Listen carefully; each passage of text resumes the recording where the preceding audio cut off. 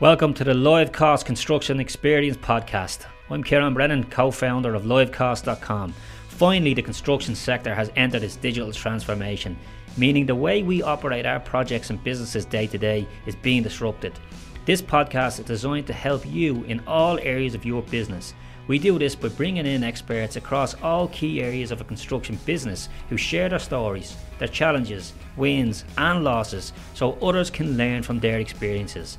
To watch previous episodes, please visit livecosts.com or search livecosts.com across all popular social platforms. I hope you enjoy the show.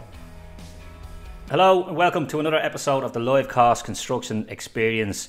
We're starting to see some return to some sort of normality, I suppose, and before COVID kicked in, so for those that don't know, when COVID kicked in, we went all in on the podcast to try and help out with content as much as we possibly could. So we were doing podcast Monday, webinar Wednesday, podcast Friday, and that was good. The feedback was good on that. Now we're getting some sort of normality back. We're getting back to our traditional Friday content. So every Friday it'll be either blog or podcast, depending on how you like your content.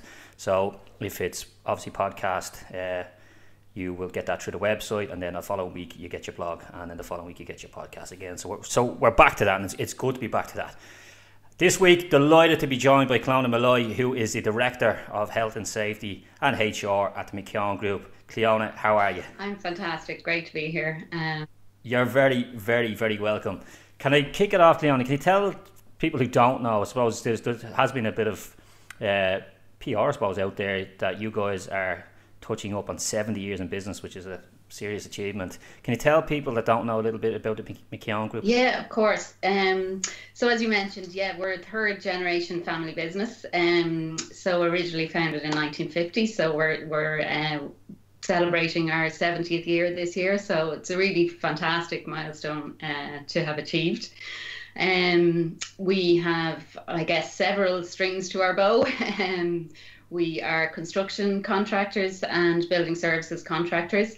And we also have a sister company within the group, Hereworks, which is the technology arm of the business. So that's to do with, designing and installing smart buildings in essence. So whether it's your commercial office or your campus, it could be audiovisual services, automated boardrooms, digital signage, wayfinding, all that kind of thing. And their unique selling point in that division is really about making the spaces really functional and efficient and really easy to use for the end user.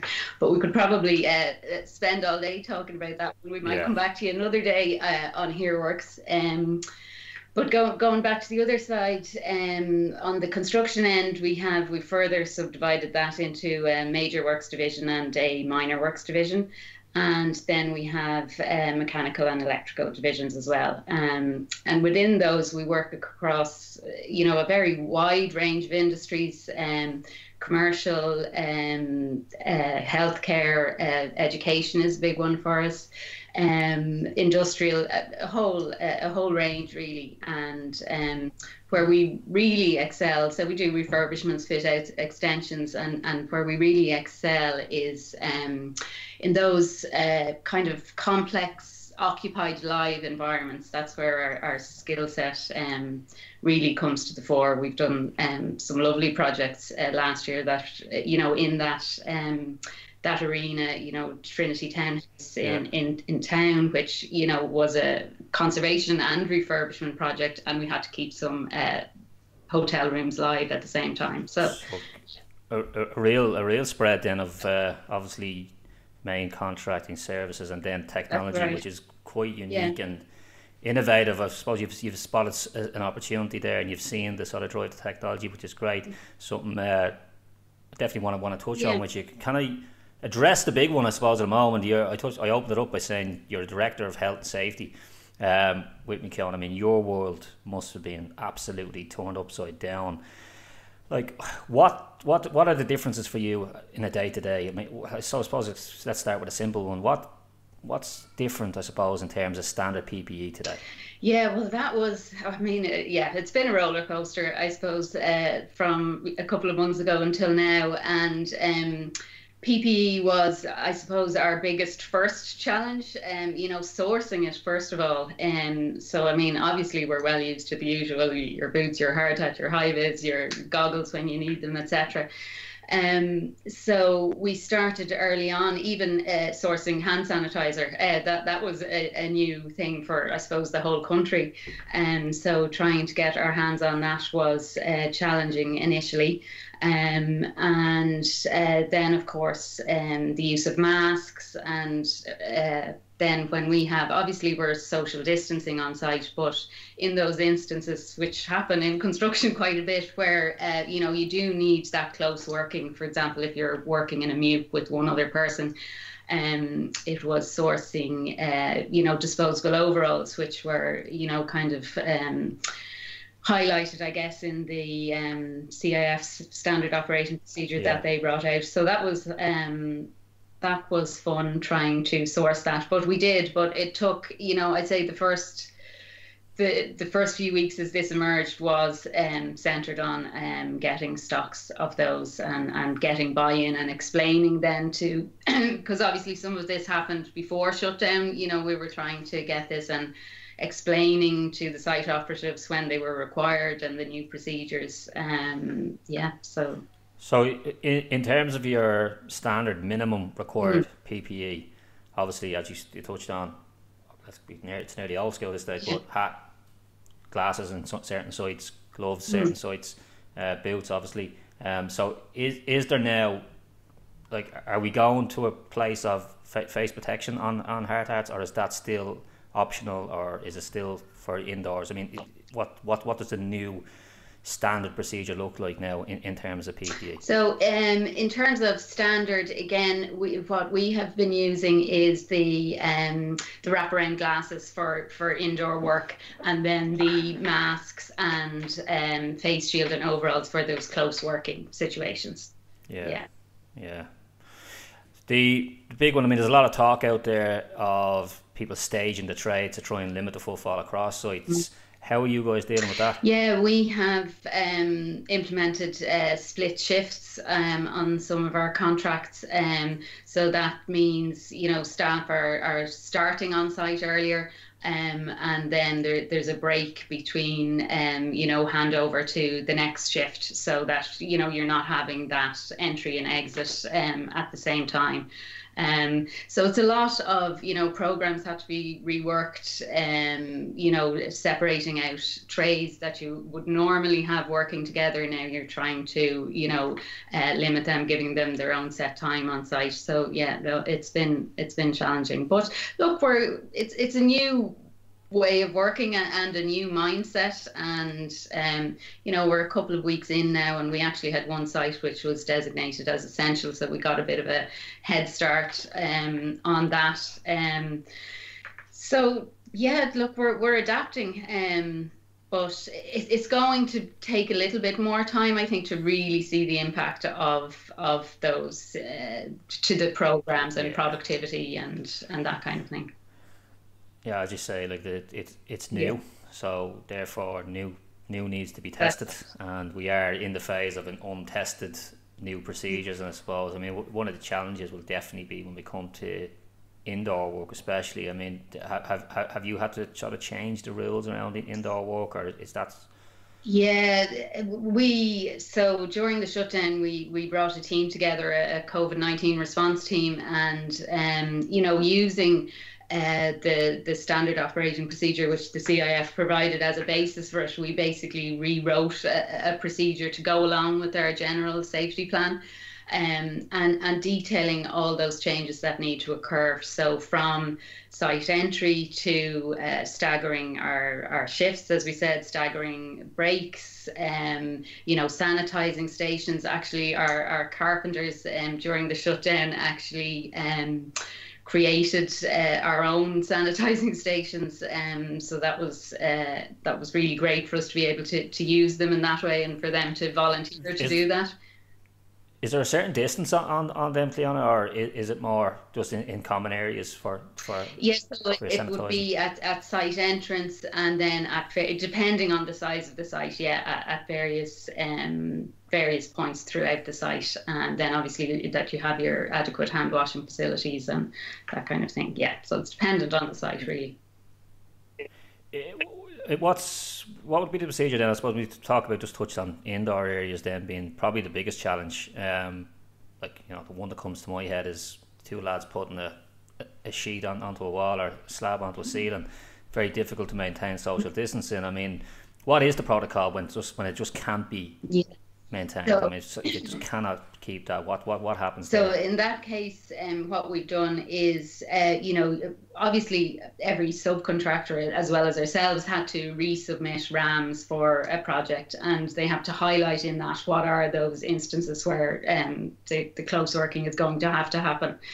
And within that, then we have described what we need to happen in those instances. So that would be, putting on your disposable overalls beforehand, making sure you have your face protection and your mask, and that it's, we keep it to short duration.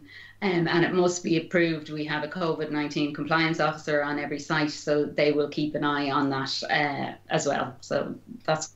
Yeah, okay. And I presume then similar to the staggering of the trades in terms of start and end times, it's the same with breaks then. Everything is absolutely going to be staggered in breaks. Yeah, I know in Boston they set temporary guidelines for sites who are legally required now to follow COVID-19 regulations, and what they need to do is they need to submit a COVID-19 plan to the permit section actually on the boston.gov website, and sites that don't comply or don't actually pass that test are shut down, where it doesn't meet what they've set as regulation. We're sort of going by the CIF's guidelines a lot of time, and it's down to each individual contractor. I suppose, in your opinion, how do you think, as an industry here in Ireland, how do you think we're dealing with that? Again, it's early days. Us as a company, we're insisting on those revised, I suppose, RAMs back, and we've prepared our own response plan. I think there probably does need to be a little more, possibly training, and although what the CIF provided have been good, but in terms of really planning and preparing the site as opposed to the site operatives, we are finding, to be fair, the subcontractors are very well, that we're working with, they're very well prepared, and they are resubmitting. Now, a lot of times we've had to go back and, point out that, in XYZ scenario, we need a little bit more information here, or you need to document a bit more. So, I do think a little bit more in terms of that planning would certainly assist us here in the industry. Yeah. There was a lot of talk at the start of this, is like, a massive truth is, like, we are in this together. Never have we seen something come where everyone is affected in the same way, to a sense. You guys come up with a pretty neat innovation with the Good2go app. Can you explain what the Good2go app is and how that came about? So I suppose as a bit of an introduction, as a company, innovation is something we're really passionate about. It's probably always been in our DNA. If you go back to my own grandfather's time, as a contractor, there was a shortage of blocks in the market, so he built his own and was turning brush handles for the HSE when required. So, and then my dad would have always been, I suppose, looking out for a better way of doing things. So innovation is not necessarily about a shiny new product or research and development, but not just doing things the way they've always been done, because that's the case. Yeah. So we have an innovation boost committee in the company. We've been doing workshops in relation to teaching the skills of innovation to the whole workforce. But this app came about as we formed that, I suppose, task force in relation to COVID-19 response. And the first thing we had to deal with after PPE was, okay, how are we going to deal with site entry? So we knew we needed to have a screening questionnaire, in terms of asking, have you been in contact with anyone? Have you been out of the country? Those kind of things. And we'd actually started that before shutdown, but it was, it was a document that was being emailed, then being sent back, compiled into an Excel spreadsheet, which is all well and good for a little while, but what if something changes in relation to your questionnaire? How do I get this information to the site manager that they're going to have it up to date? So we said, right, okay, well, I can't remember which one of us, thought about, right, can we make this an online form? And we all agreed straight away, yeah, that's the way to go. But still, that information was going to be just kind of dumped into our SharePoint site, and again, the issue with if anything changes and access to it. So we then looked at Power Apps, which is one of the, it's available in the Microsoft suite, and we thought, wow, can we make an app out of this? So very quickly after coming up with that idea, we started going through, well, what do we need to be included in here? So you have your screening questions. Then we thought, well, we also need to check that people have done their CIF induction with their digital card. We said, right, okay, there's actually a scanner here. We can, you could, use the phone if you're using the app as a scanner that will scan that card.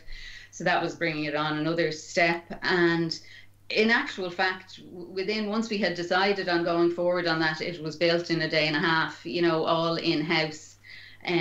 So we expanded it a bit then to deal with probably a bit of feedback we'd been getting anyway from our site managers and safety officers in terms of inductions and checking people's safe pass, their certs, their CSCS cards, all that kind of thing. And that we would have a lot of subcontractors that might be on several of our sites. So, they were going through all this uploading of information for one site, then going to another and doing it there as well. So this app solves all of that. So we're multi-site then, as meaning that once we're loaded onto you, we can enter each. So Ciaran, if you come to our site now tomorrow, we will have known you're coming and sent you the link. It takes literally 5 minutes. You're going to input, you're going to answer the questions in relation to COVID. You're going to put in your CIF digital card number. You're going to also give us your emergency contact details in the case that, God forbid, there was an incident on site and we needed to contact somebody. Then you'll come to the gate and the COVID-19 officer will say, okay, Ciaran, I see you here. They don't even need to see the answers to your questions. It'll just come up, oh, you're approved, you're in green, you can come in and have your induction with the safety officer. And they will then ask you, so rather than, we were trying to cut down on the transfer, of paper, pens, all that handling. Yeah. So you can just hold up your safe pass and they can scan it in and it's there for you on the, another site manager or site safety officer can then access it and see that you're approved on that site. How is that updated then? So let's say I come to your site today and I'm approved. But obviously I'm going out to another site tomorrow and I could be out doing whatever on the weekend. How are you guys then regulating and keeping that updated, the information in there? So it loads into a form and we needed it to be secure as well for GDPR purposes. So it's loaded in there. The only people who will have access to it are those site safety officers that need it. It's all, so literally I could log in. I actually looked yesterday and there's over 1,000 people there entered with their their, as I say, whether they're approved or not to enter the site and their details of their certs. And I suppose the thing is, it is. Yeah, it's to turn it around that quick is impressive. And I'm coming from a place where I've built apps. Yeah. So to build an app in a day and a half, I understand what's involved in that. That's impressive. In terms of technology, like a lot of people will say, and when you go out into building technology, build a minimum viable product first. Fix the biggest problem first, and then build on top of that. You touched on something there which I think is hugely interesting. That you've gone out, you fixed the COVID problem you had. We don't want paper, we don't want pen. What can we do to fix this online? We want an online form. Actually, let's make an app that's smarter again, and got that out in a couple of days. Do you see this being evolving into like a health and safety product for the market? Absolutely. As it's been rolled out, more. I mean, the feedback we got was fantastic from the sites and everything. Almost straight away. And there's already rumblings of, I wonder could we use it for this, and I wonder could we use it for that. So absolutely. is the answer. And one of the things, as I say, with this focus on innovation, what we're trying to say to everybody, this whole idea of, try something straight away. Don't think about an idea for months, and you might even be solving the wrong problem, and you've spent so much time on it. It comes to fruition, and maybe you've been trying to solve the wrong problem all along. So this idea of try quicker and fail quicker if needs be, but at least you've tried it, and you can either leave it aside or keep developing it, as we hope to do now with this with the app. What's the overall plan? Will this be available to the wider industry? So because in the last few months has really shown, particularly, or I suppose we're more aware of the construction industry, but how people are cooperating and communicating with each other. I mean, it might sound a cliche, this whole thing of we're all in this together, but we absolutely are. And I mean, we need to prove that we can operate safely in this environment, to keep the industry going, and that we don't hit this dreaded, hopefully, second wave. So it's in all of our interests to help each other out and to share information and what worked for me, what didn't work for me. And we've found, even with our competitors, that that is happening, and all are open to sharing these ideas and insights. So we said, once we had seen how successful this was on our site, we said, well, why don't we make this available to anybody who's interested? So we actually approached our IT support partners and said, look, would you like to get involved in this with just helping us to get it out there? They said, absolutely. So there's just a small bit of work involved in exporting it and importing it into your systems. So we have, it's there on our website, McKeon.ie, and the app is good with the number 2go. And you just register your interest there, and we will be in touch, and we'll get you that absolutely for free. Yeah.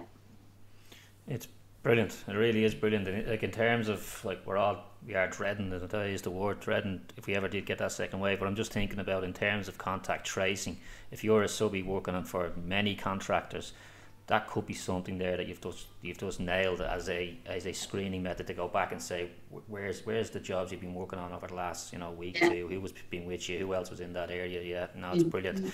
Fair play to you on that one. That's a fairly neat bit of innovation, and a quick turnaround, and the fact that it's gone out to the wider industry is just to be applauded.